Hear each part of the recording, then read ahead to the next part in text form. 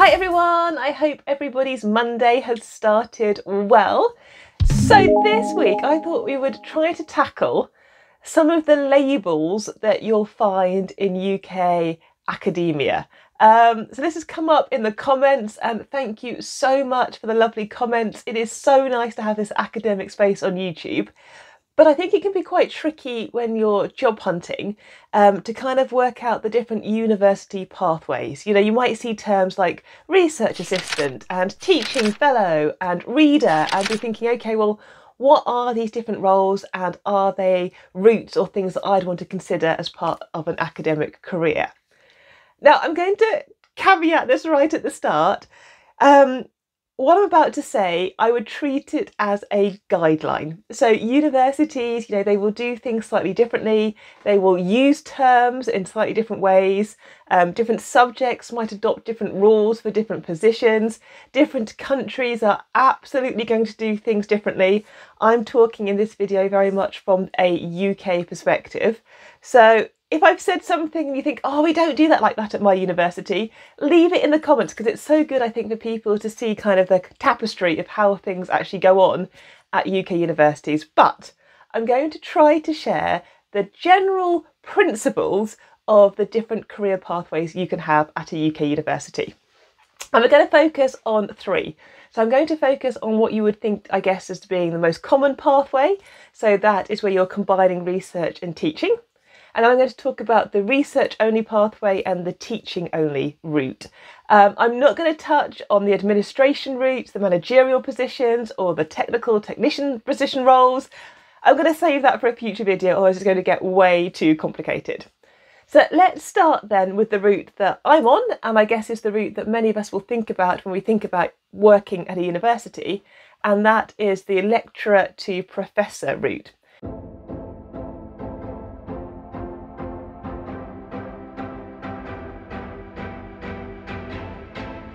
So the pathway I'm on is one that combines teaching and research and some kind of administrative duty in my department. And so I'm right now a lecturer, then the next step up is senior lecturer, then reader, and then professor. Now, this is where it gets a bit complicated. That's what UK universities usually do. But some UK universities are adopting more of the US model. So rather than seeing lecturer, senior lecturer, reader, and then professor, you're going to see assistant professor, associate professor, and then either full professor or just professor. And so the assistant professor is kind of similar to lecturer in terms of the standings. And then the associate professor is somewhere between being, say, a senior lecturer and a reader. So yeah, those two pathways, the lecturer, senior lecturer, reader, professor, and then the assistant professor, associate professor, and full professor, essentially, ignore my computer, essentially they are the same job. And it's a job that involves both teaching, so teaching undergraduate programmes, teaching master's programmes, and having PhDs that I have to look after, so students that you're supervising, and research, so leading research projects, which your PhD students will be working on, your postdocs will be working on, and sometimes your final year masters and bachelor programme students will also be involved in your research projects. Just a quick aside, the term lecturer is quite different then between a UK university and a US university.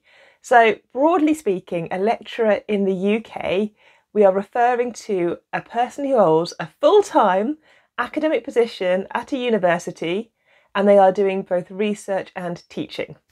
Now, a lecturer in the US is, I guess, more of a kind of a instructor temporary position. I've made a note on this to get it right.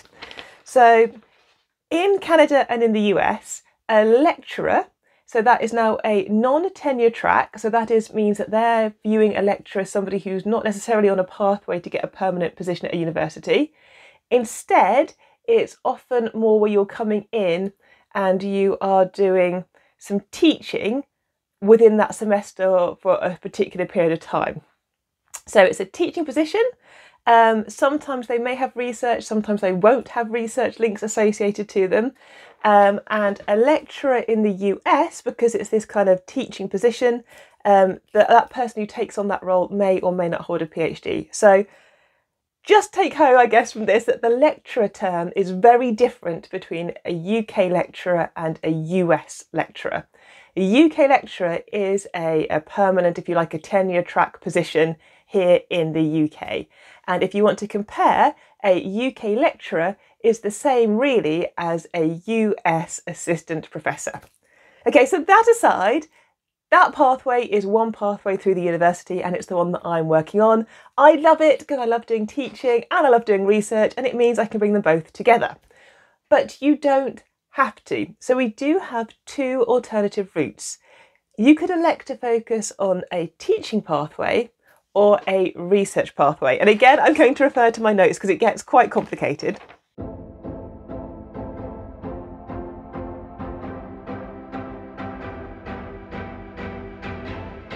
If you're on a teaching career pathway, it's exactly as the title says. You are now focusing more on teaching than maybe on your kind of research within your subject discipline.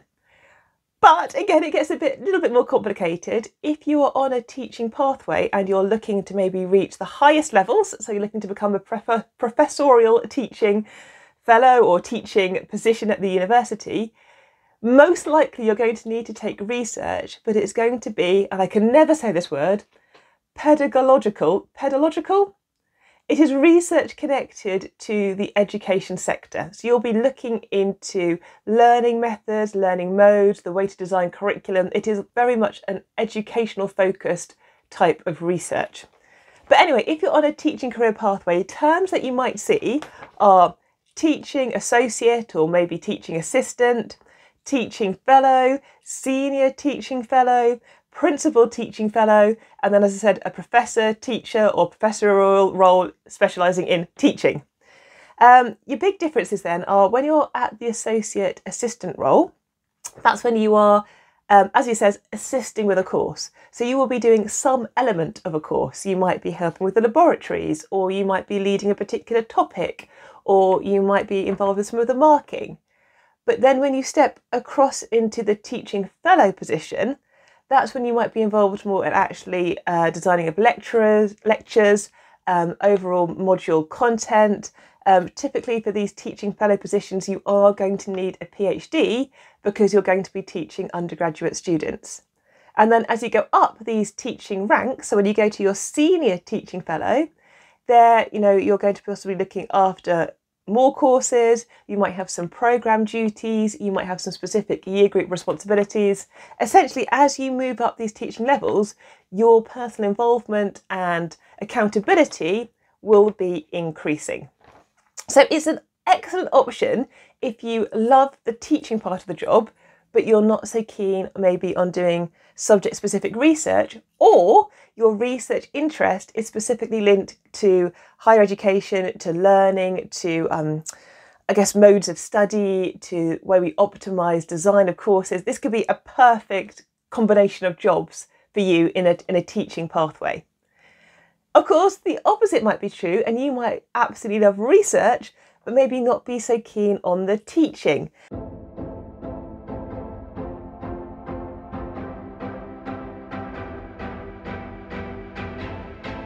And again, then you can look to focus on a research pathway going through a university.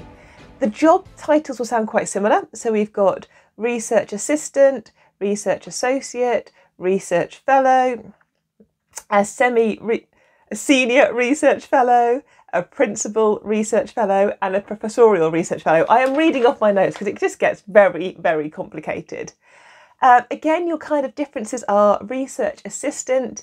You will be under the direction of somebody else. You will be actively doing a research task, but you won't be necessarily controlling the overall project. When you then move on to a research associate, typically, because a research associate role might include writing research grant applications, you're going to need a PhD and you're going to need to have postdoctoral research experience. So again, it's a bit like the teaching pathway. The more senior you go in the research pathway, the more responsibilities you're going to have, the more qualifications you're going to personally need in order to fulfil your research duties. One thing that I've not mentioned is here in the UK we have the HEA, the Higher Education Academy. I hope I said that right. Essentially, if you are on a teaching pathway, or if you're on the research and teaching pathway, so like I am, the lecturer to senior lecturer to reader to professor, most likely you are going to need to get a fellow qualification with them. So I did this, I'll do a separate video on this. It took me 1.5 years of study on top of being a lecturer at the same time. And essentially it's a formal way of recognising your qualification as being somebody who can teach in an undergraduate and postgraduate classroom. But yeah, there are, as I said, different routes. And so that's when you look for jobs. So if you are searching for a job right now, you're going to see things like assistant teaching fellow position, you're going to see things like senior research fellow, alongside what you might think are the more kind of traditional titles you'll see as lecturer, senior lecturer, reader and professor. And it all comes down to how you want to blend research and teaching. You know, do you have a strong preference for one or the other? If so, you might want to choose to focus on one particular pathway.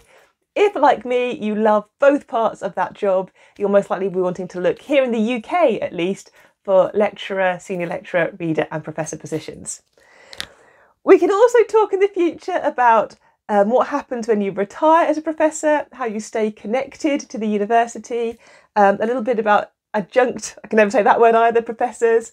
And I think it might be really good to do a video about the differences again between UK and US. As I said, we use the term lecturer in a very different capacity, and there are other differences with how the systems operate, which is useful, hopefully, if you're looking for a job. I hope that hasn't made matters more confusing. Treat it as a guideline, don't treat it as the absolute, you know, treat it as just an entry guideline into some of the terms that we use at university. I had an awesome week last week. My PhD student passed their end of 3 years or 3.5 years of study viva. So they defended their dissertation. So that was fabulous. I had a really nice week at work. It is Saturday when I'm recording this and I am about to start work now. So it is an open day. My university are doing a mixture of virtual open days and then in-person campus tours. And this afternoon it is a virtual open day, so I'm about to hop online and talk to prospective students. But have an awesome week. Leave me a comment about university titles and how your university does it, or which pathway you're looking to follow. Like, subscribe, all that wonderful stuff. And I will see you next week for another video. And we're getting so near graduation. I cannot wait to get my robe back on and swish around campus. So I'll see you soon, and I'll see you, next Monday. Bye.